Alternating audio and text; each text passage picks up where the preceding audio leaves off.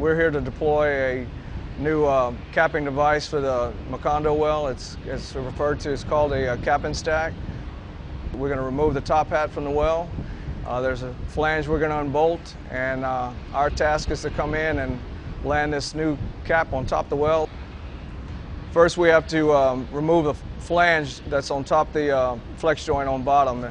That's being performed by ROVs. When you're working with that many ROVs in a congested area, along with a plume of oil, all of the different things that we've got on the seafloor that can entrap tethers, you have to make a plan. 1,000-foot communications channel, so everybody knows exactly what they're doing at that point.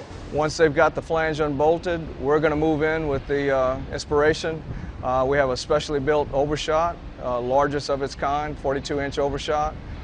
The purpose of the overshot is to give you ability to grab the outside of the flange and pull it. It goes around the outside of it and latches onto the body of it and holds it so you can remove it.